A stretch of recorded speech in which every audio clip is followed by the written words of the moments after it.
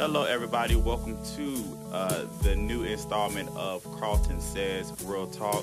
I am here today. I'm very privileged to have the opportunity to talk to Miss China Upshaw. She is the reality star of WeTv's LA Hair. And for those of y'all who do not know what LA Hair is about, it's about a group of stylists. They work with celebrity stylist Kim Kimball. And these are it's about her and her life, and also the lives of these stylists and how they interact with each other and their customers.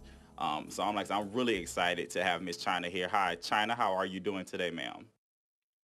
I'm doing lovely this morning. How are you? I'm doing great. I'm doing great. Like I said, I'm just honored and privileged to have the opportunity to talk with you.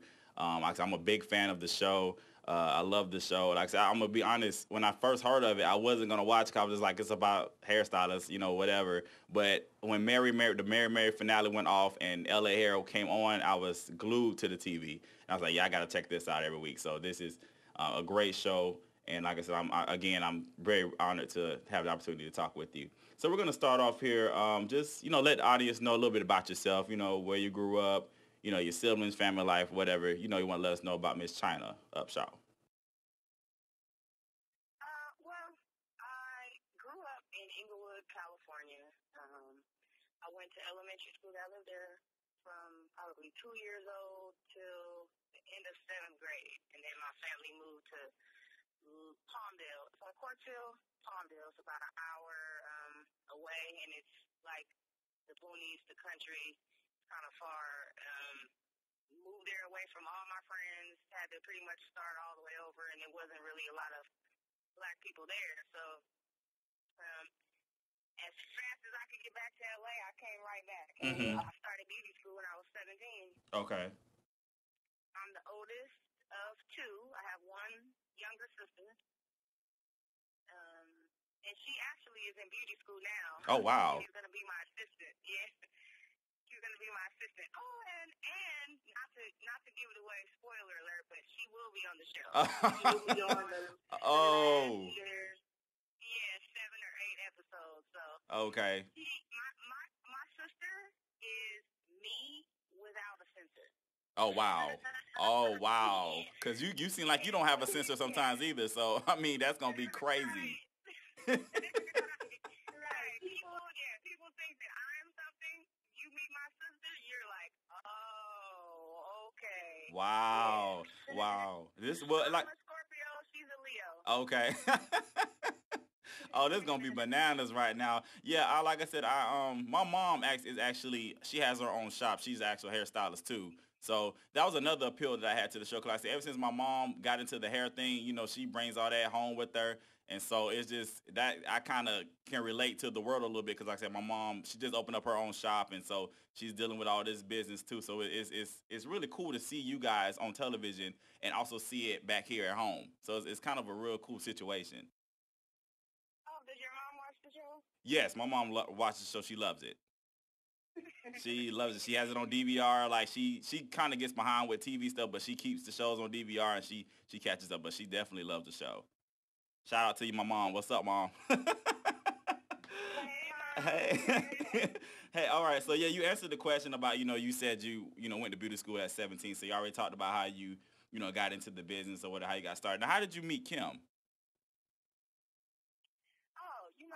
Kim is a very well-known hairstylist in the entertainment business. I feel like anyone in any arena that they're in should definitely know the top people that they're with. And I heard about her a while ago, and I actually just walked into her salon and applied for a position probably back in 2004 or 5.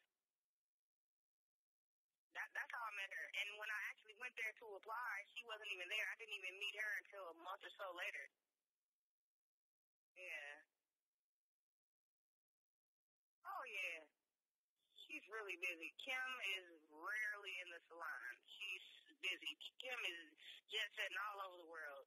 That's what's up. That's what's up. I love Kim. Like I said, I know I watched the show and I'm just like, oh, I like this one. She's like she's real and she's just real down to earth and she just doesn't play any games. It's really awesome. So like I said, yeah, she's a hard worker. She has a good ethic. She's built up this empire for herself. I mean, is continuing to grow, and she is just like a genuinely nice person. And that exudes over the TV. You know what I'm saying? Like that really exudes over the airways. Cause like I get that. I don't know her, never met her. You know what I'm saying? But I genuinely get that whenever she's talking to somebody or she's dealing with you guys, I get that she's just really real and really genuine, and she wants the best for you guys. So Exactly. Yeah. Right.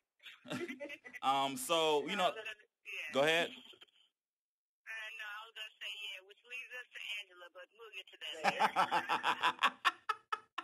later. Yeah, we definitely gonna go there. We definitely gonna go there. So, you know, like I said, LA Hair is definitely a big hit on television. So, how were you approached about being a part of the show, and like, how did you feel about being on a reality TV, reality TV show? The funny thing is, I realized that a lot of people actually seek Hollywood and they go after it with like a vengeance, headshots, and they audition for shows and do all this. But I mean, I think it's gonna hurt people's feelings even more when they find out that I didn't even go after this. I was literally sitting in my living room, just I don't know what I was doing, trying to figure out what my next move was, blah blah blah, and I got a phone call. That's how it happened for me. So after that, I went for a series of interviews and on-camera, auditions, and I met with the people, and then it worked out. I mean, but I've actually been working with Kim probably longer than most of the people on the show, except for Terry, I believe. And her mom. But yeah, I've known Kim longer than all of them. So how did it's just funny that they bring me in as the quote unquote new style. Right. Literally, I'm not. Right. Yeah. But how did you feel about as far as being on reality TV? Like I said, I know reality TV has like a big stigma sometimes. So how did you feel about coming to that situation? Well, the way I looked at it was an opportunity that came to me, and I do believe that things happen for a reason, and it came to me, and it was kind of like, okay, there are plenty of people that would gladly take my position and do this without even reservation. I thought about it, and I prayed about it, and I was like, okay, God, if this is where I'm going, if this is my destiny, and this is where I'm supposed to be, then it'll all work out. If it's not, it won't. And it worked out. The doors open, and more doors open, and more doors open, and there I was. And as far as like just how I feel about reality TV, until you're actually there and in it, you have no idea. So everything that I thought that it was before, it was not. I was wrong. It was that and then some and then some and then some. So like, how is it like with the cameras all up in your face? Like, how is that? Like, how's that whole situation? Well, I mean, I don't feel really any different. See, this is the thing. Now I am in front of the camera more, but being a hairstylist that works with celebrities, whenever you show up to jobs, you pretty much need to be on point, because at any given time you can show up to a job and there could be shooting a show. Right. A reality show, they could be shooting like, one of those other networks have those diaries and behind the scenes shows. They're always shooting something. I'm always on the red carpet. I'm always at the same events that I'm at now. The difference is just that, the focus is me. Right. The camera, my mom's a photographer. I grew up all my life with a camera in my face. Not a video camera, but a camera. So I'm very comfortable in front of the camera. I don't feel the need to put any extra or be any different. I'm myself. Right. But the difference is what you see on the show is me edited. It's basically what it is. Got you. We shoot the show 6 days a week for one episode. Wow. Yeah. Wow. 6 days a week for one episode, and you don't see all of that. You don't see all that. So when it comes on, and you see, oh, she's bossing Anthony around, it's just like, okay, we've been here much longer than this day. It looks as if this is my second day, and I'm just bossing him around. Right. When in actuality, it's really not. Right. Gotcha. Yeah. Like I know, because I said I follow you on Twitter, and I know you follow me on Twitter and everything. Like I said, I read the comments. So like people don't really understand, I guess the truth behind everything that's going on because it does at first glance looks like you're just there and you're just like Anthony, get me some breakfast, like that. It did kind of like you walked in, bam, Anthony, get my food, and that was the end of that. So we're not, and I'm glad you said that because we're not really getting the full essence of what happened throughout the day. I didn't know y'all like take for 6 days. I didn't know that. Yeah, 6 days per episode. Wow. And the thing with that episode, which every week for the show we have to do a blog on the show. Mm-hmm. So I'm gonna do my blog for episode 4. But the thing with that situation with Anthony, and the breakfast, I offered to pay for his breakfast since he was going to pick up our breakfast. Mm-hmm. So what happened was when I went to the front of the salon to say, what was going on, what happened to the breakfast, he actually forgot to pick up the breakfast. So Anthony didn't have any problems ordering the breakfast. He didn't have any problems ordering the breakfast because I was paying for his too. So he didn't have any problems with that. And that's why when we were arguing, and I kept saying him over and over and over again, give me an example of you bossing me around. Right. Did you notice that he did not have one? Right. He didn't have one because I wasn't bossing him around. How can I boss you around? You're standing there with a pen and paper in your hand taking my order. Mm-hmm. How is that bossing you around? Right. You know what I'm saying? Mm-hmm. I agree. Yeah, so. I told you already, we Team China over here at KARLTON Says. I already told you that, so we definitely Team China. So I got you. Love it. Well, all right. Well, now since we're talking about the cast members, let's go into each one individually. Just tell us how you feel about each of your castmates, and we're gonna, I guess, start with Anthony since that's where we're at. So. Start with Anthony. Yeah. Well, with Anthony, Anthony is a Scorpio, just like me. We're 2 Scorpios, so we kind of have like a little love-hate thing going. But the thing with Anthony is I kind of understand his frustration because he's a hairstylist and now he's a receptionist. Mm-hmm. But at the same time, me coming into this situation new, I did not know that. Mm-hmm. Until that moment where he walked over to me and told me I really do hair.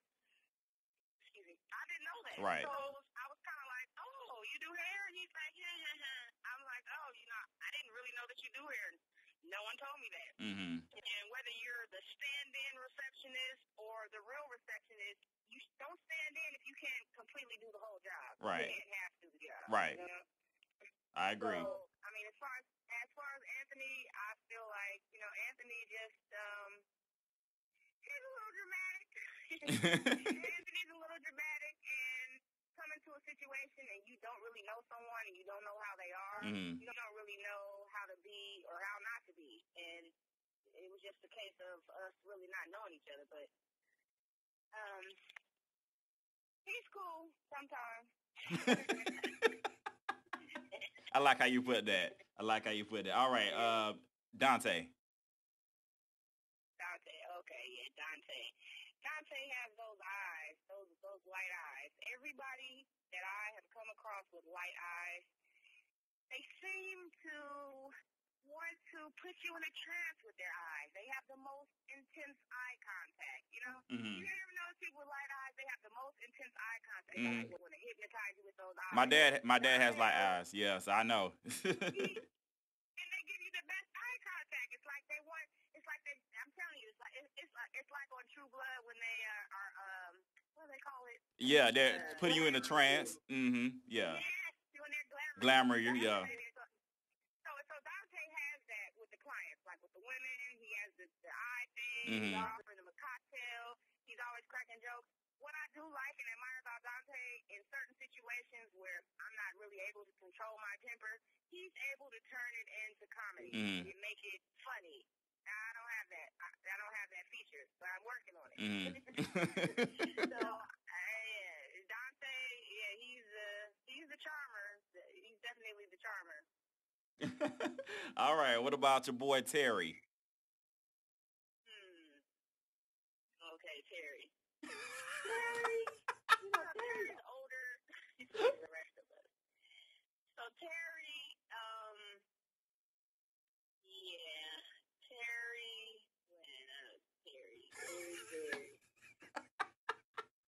Okay, Terry is kind of like, say, you're having like a house party at your house, and going crazy, is. Terry's the one that's going to come and be like, now, kids, don't do that. You shouldn't be doing that. And it's just kind of like, come on, like, live a little, you know, get some excitement in your life. Get your youth back. Try something, you know. But in the end, Terry's a Scorpio too as well. Wow, you have a run-in with a lot of Scorpios, I see. Yeah, so, yeah, Terry's a Scorpio too, but I do like Terry, and I appreciate him in the beginning, you know, coming over, trying to offer his constructive criticism if he felt like, you know, that's what they do around that salon. But the thing is, I feel like, wait a while, see me first, right? See how I am, get to know me, right? Because the same thing with him, like I was telling him. Had I just walked over to him with his client, hey, are you going to do this? Are you going to do this? He would have been like, yeah, who the hell are you? Right. Why are you all in my space? Right. Go over in your area. You know, same thing with him. Like, clients don't want you to be standing over them, you know. Just it makes you look crazy. And as a client, I would feel like, you know, everything I said, does this person not know what they're doing? Why is everyone over here training? They still have their training wheels on? Like, what is going on? So, I mean, I guess, you know, to other people, he feels like, you know, he should help and he should whatever, but this is not beauty school. I didn't ask for your help. Just stay over there with that thing. If I need you, I'll shot you a holler. Right. You are giving it to us, and I appreciate it. Yes. And last but not least, Miss Angela. Because again, and before you answer, I want to say this. Like I said, in the last episode, apparently Angela had got suspended or whatever because she went behind Kim's back and she did Eve's hair, and Eve is Angela's client. And so Angela got suspended. And then that's where on the show, like I said, China, quote unquote, is the new stylist coming into the situation. And China was using Angela's chair. And so when Angela gets reinstated, Angela comes back and she wants her chair back. And I thought it was crazy because Angela is demanding her chair while a client was while you was doing somebody's hair. And I was just like, really, Angela? Really? And like I said, Angela already put a bad taste in my mouth for the first episode. And like I said, and again, I know you said it's hard for us to judge because we're watching it, we're not on the show. But I'm sorry, Angela is not a favorite of mine. I really can't get jiggy with her. So I just want to throw that out there before you answer the question about Angela, because I didn't think that was cool how she came at you like that. That wasn't cool at all. Yeah, I mean, and reading a lot of the comments on Twitter, they're like, oh, you know, Angela makes China look, China makes Angela look like an angel and blah, blah, blah. I'm just like, are we watching the same show? Right. Are we watching the same show? Right. I don't get that. This is what I feel about Angela. I mean, yeah, granted, I'm in the middle of doing a relaxer. You see me doing a relaxer, and you want me to just up and move. Like, the management, the people that you obviously don't have any respect for, said to me, sit right there. Right. They told me to sit there as soon as I got there. So if they tell me to sit there, you can't come and veto what they said. Right. I'm sitting where they told me to sit. You have a problem with it, take it up with them. So you see when she went to Kim and she's all, yeah, you know, I'm from Chicago. I know how to remove a situation. Kim was like, go ahead. You're like, I'm a situation now, Angela, really? Okay. Okay. Yeah. I'm not. My feelings on Angela is, you know, on the business side, I can always respect someone who has their hustle and, you know, they're hustling and they're working hard to try to get what they want. They have a dream, they have a vision, and they're going after it. I can totally understand that. Right. But the person who is helping you or who has helped you or is trying to help you, any help that they have to offer, if you're not open to receive it and listen to it, why are you here? Right. You say all this about Kim, you know, Kim did this, Kim does that, she doesn't do this, she has this, she has these, she does blah, blah, blah, whatever. It doesn't matter what she says. If Kim says her rules are, I want you to come in every day and stand on your head and scream my name 10 times. When you come to work here and you agree to do that, you agree to do it. Mm-hmm. So you agree to do it, and that's it. Don't agree to do it and then complain and mope and tell everybody about it. You got a problem with it, but then you still come to show up to work every day. Right. Why are you here? Right. Here's the door. Right. You can leave whenever you feel like it. You're free to leave. supposedly calling you, like she said one episode, that if she called Kim every time one of her clients called her, her phone would never stop ringing. It's like, okay, so it sounds like you're just doing so swell. What do you need Kim for? That's true. Go ahead and help me on the salon right across the street. See what happens. That's true. I 100% agree with you. I'm definitely in agreement. It's like it's all about being grateful and all about remembering your beginnings, you know, and being humble about it. That's the thing I don't get from her. Like, she's not humble. Like I said, I respect the grind. I don't have a problem with the grind. I think, you know, that's cool being ambitious. Nothing wrong with that. We all should gain and strive to do better. But it's about how you go about doing it. And I just don't like how she goes about doing stuff. It's not cool. But I don't want to go on. That's how I feel. Yeah. That's how I feel. I mean, like, you can see her drive. You can see it. You can see she wants it bad. She is a great hairstylist. It's just, she's not going through the proper channels to get there. I mean, and then you're like, I'm up there, you're up here, I need to be up there. It's like, what are you talking about? Then you say, Kim is 40, I'm 25, and Kim says she don't need naps. But you're 25, why do you need naps? Talking about she's old, her years are dwindling. If her years are dwindling and you're so young and vibrant, why are you the one that need all the naps? That's true. She be snoring it up in the little washer thing. So that's true. Yeah. So, I mean, she's gonna see, because that karma is real. Mm-hmm. That karma is real. So while she's over here doing this to Kim, when she gets up there where she wants to be so bad, if she gets up there before she burns out, then please believe there's going to be another Angela that's coming up for her. Coming for her. Yeah. Well, with that said, I know you give us a little sneak peek about your sister, you know, coming on the show later on. Is there anything else we can look forward to for the rest of season 1? Yeah, if you guys stopped at that little altercation with Anthony or something, so yeah, stay tuned. So it's more altercations, I see. Is it with you? What? Are you? Okay. There's a twist coming up. Okay. So there's definitely a twist coming up. Everyone thought, you know, China's staying on, they mad, whatever. Oh yeah, wait till you see what's coming next. Oh yes, I'm ready. I'm so ready. So ready. Yeah, you know we only have 4 episodes left. No, I didn't. That makes me mad. It's only 4 left. We're 4 in, and episode 5 is on tomorrow. Yeah. Wow. That's crazy. Wow. Okay. Well, since this is a blog about television, KARLTON Says, like I said, we talk about just different things that's going on television, reality TV, and scripted. What are some of your favorite shows, and what are you watching right now, like if you are watching TV?